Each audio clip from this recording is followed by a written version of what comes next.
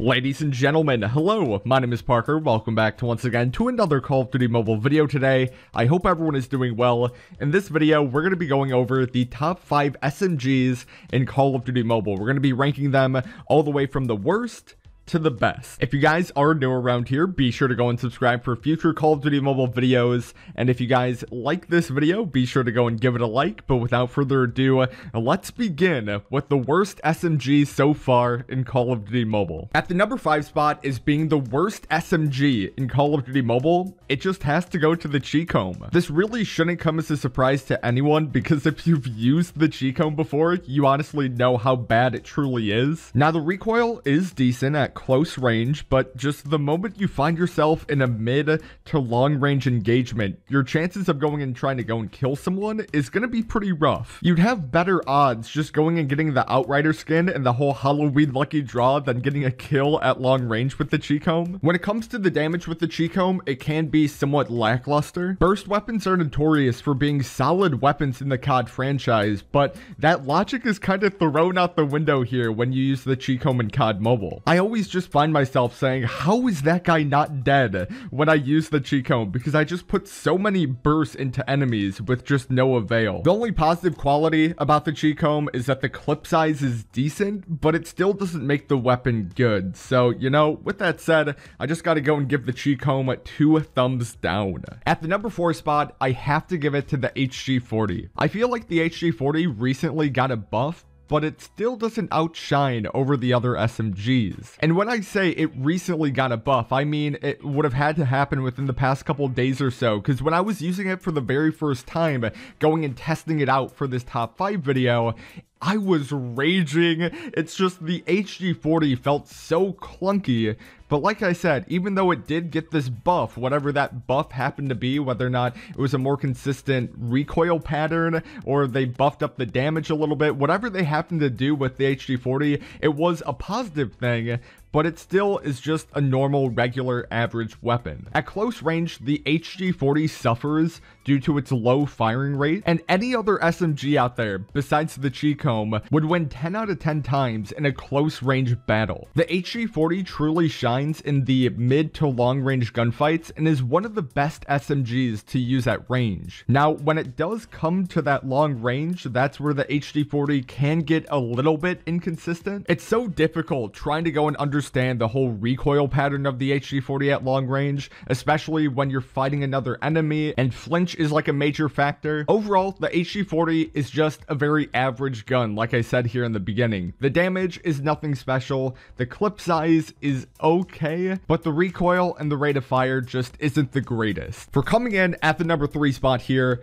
we have the MSMC. The MSMC is definitely a unique weapon in my opinion, and I just like having it right here in the middle of the SMG list. Now let's begin with the range of the MSMC. If you were to tell me what weapon would I want at close range, SMG or not, I would hands down, without hesitation, go with the MSMC here. The MSMC just fits the true meaning of what an SMG is all about. It shreds at close range, it's somewhat decent at mid-range, but it just absolutely blows at long range. I think in terms of a long-range engagement, if you were to ask me, Parker, would you rather prefer the Cheekome or the MSMC?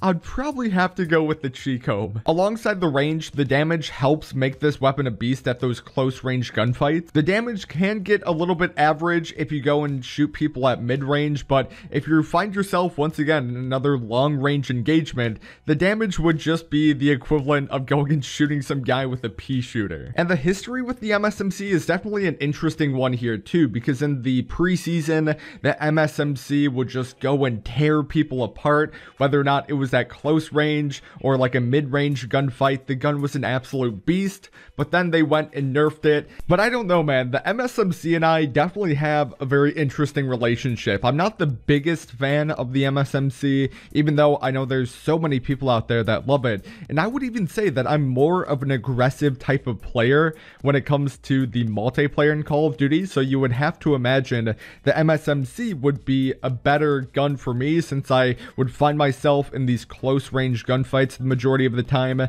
But I feel like there are just two other SMGs that I think I would rather prefer, whether or not it was just due to the nerf with the MSMC that's making me not use this weapon as much. But I will say this, the MSMC is still a very powerful weapon, and it's still, like I said, it's a love-hate relationship that I have with it. At the number 2 spot, I have to give it to the PDW. The PDW is my personal favorite SMG, and even though it got a very similar nerf, just like the MSMC, it's still a great solid weapon to go and use. I would even classify the PDW as being the best overall SMG, because just no matter the range that you find yourself in, I feel like the PDW is always decent. The recoil isn't too crazy to go and handle, and it can even hold its ground with a lot of the ARs out there when it comes to those mid to long range gunfights. Now the damage is okay, but it kind of makes up for it with its clip size. The PDW has the biggest clip size out of all the SMGs, which makes it a great overall weapon if you're planning on going for chain kills. And that really is just a huge reason why I love using the PDW here, because I don't always have to reload it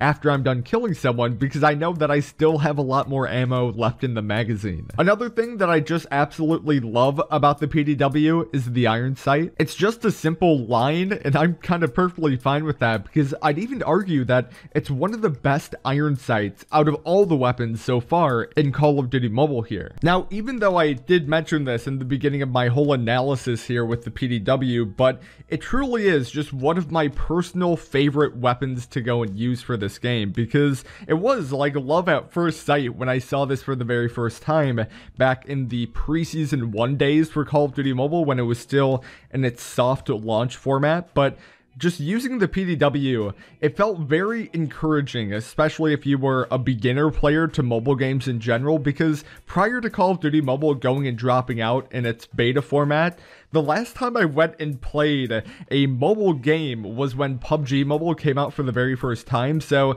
with just hopping onto Call of Duty Mobile, not really having that much mobile experience, and then just finding this PDW here, it's a very forgiving weapon, and that's what I kind of appreciate about it. You know, maybe I'm just holding on to it still just for nostalgia purposes, but nevertheless, the PDW is just such a great overall weapon. And here we are, ladies and gentlemen, at the number 1 spot. Probably the majority of you guys watching this video right now already know what I'm going to go and say here, but in terms of being the best SMG so far, currently at the time I'm making this YouTube video, I just have to go and give it to the AKS. I know I just got done giving heavy praise to the PDW for being just such a solid overall weapon to go and use. I even said it was one of my personal favorite weapons to go and use, just due to the mid to long range engagements that you can go and find yourself in, and just being a better weapon even amongst ARs in this game as well.